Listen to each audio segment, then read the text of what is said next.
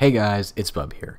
In this video, we're taking a look at the latest version of Tiny11, Tiny11 version 2311. Now this build was just released by NTDEV, and we're going to be discussing and taking a look at it and how it differed from the last version, Tiny11 23H2. Now, against popular belief, Tiny11 23H2 actually was not Windows 11 23H2. This build, 2311, is actually based on Windows 11 23H2 and features new optional options such as Copilot, I read. I actually haven't taken a look at this yet. We're going to be taking a look at it for the first time here on camera today, and I'm very interested to see what happens and how it works out for us. This is supposed to be one of the best releases of Tiny11 yet, reducing itself in size while adding new features that are optional. So let's let it install, and then let's take a look. And here we are inside of Tiny11 2311. That is a tongue twister. Tiny11 2311. It is going to take us through the regular Windows 11 setup. Let me go ahead and expand our screen so you can get a little bit of a better look here on what's going on. This, unlike the original version of Tiny11, but like recent versions of Tiny11, support Windows updates. The original version of Tiny11 had that disabled, so I'm really happy to see that they brought that to Tiny11. NTDEV has really come a long way in developing this operating system. If you take a look back at the original Tiny10 compared to what it is now, I mean, this is actually becoming a viable option to use on a daily basis, especially because of those updates. That keeps it secure. Now, how updates will affect this OS in the future, I'm not sure. Like if, let's say, Windows 11 24H2 comes out, or even Windows 12, would this even be able to upgrade to Windows 12? I'm not sure. But yeah, this is actually starting to become a pretty good operating system that I would consider using daily if I had a computer that wasn't able to handle regular Windows. So right now we're going to go ahead and go through the getting ready phase. It's going to go ahead and load up into the desktop. We'll get VMware tools installed, and then we'll take a deeper look at this OS. Alright, and here we are inside the desktop. First things first, we're going to go ahead and install VMware tools. The first thing I noticed straight out of the box is that the search feature, I don't know what this is called, like the little animation in the search bar, is actually here by default. I don't believe that was in previous versions. To me, and not just in Tiny11, just in general, I think adding stuff in the search bar like this is just bloatware. I just don't want random things appearing in my taskbar. I just think it makes the computer look unprofessional, like things of that nature. Once VMware Tools installs, we're going to take a look at this OS and just see what it's like, and maybe we can get Copilot on here. Alright, and here we go. This is Tiny11 2311. First of all, let's go ahead and take a look at the pre-installed apps. We have Accessibility, Calculator Clock, File Explorer, Get Started, Microsoft Store, Notepad, Paint, Settings, Snipping Tool, Terminal, Windows Backup, Windows Security, and System Tools. So straight off the bat, there is just no Microsoft Edge at all. Previous versions did come with Edge. This one does not.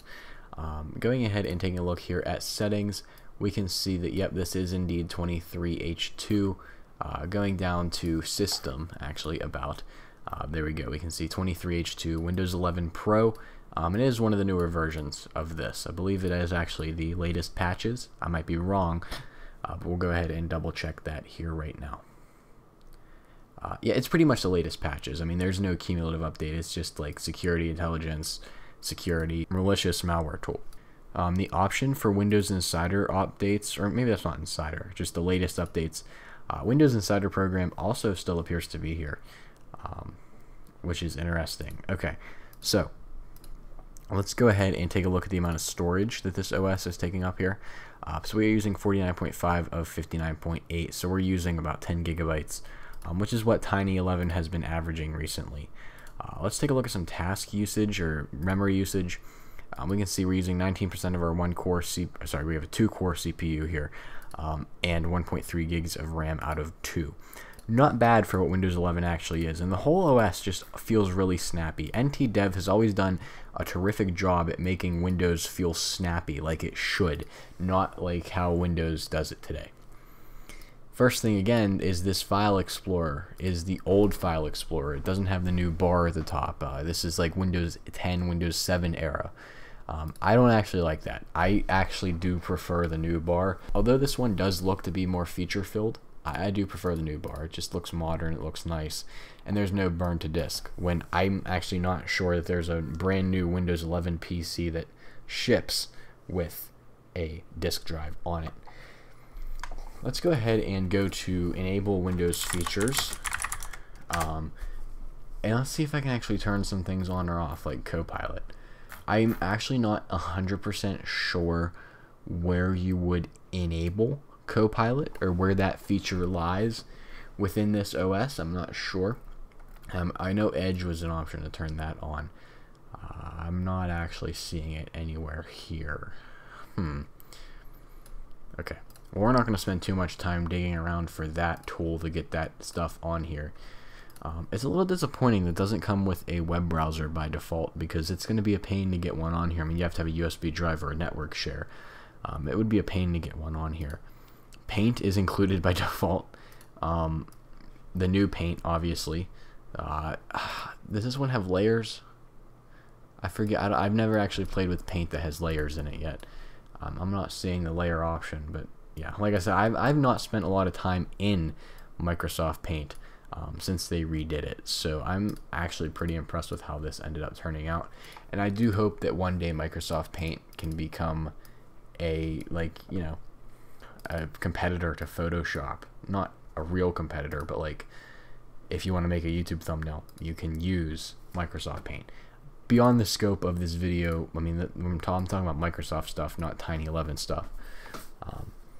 But yeah, that's pretty much it for this OS. I mean, it's a tiny OS. There's not much to really take a look at here. Very minimal, very basic, which is how I like it. Lots of the bloat removed. Minimal system usage. I really like this. NTDEV has always done a terrific job at developing these operating systems, and this is not an exception. This is a truly terrific job that he has done developing this OS.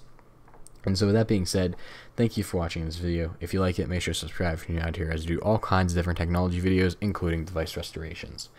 And with that being said, I'll see you all in the next one.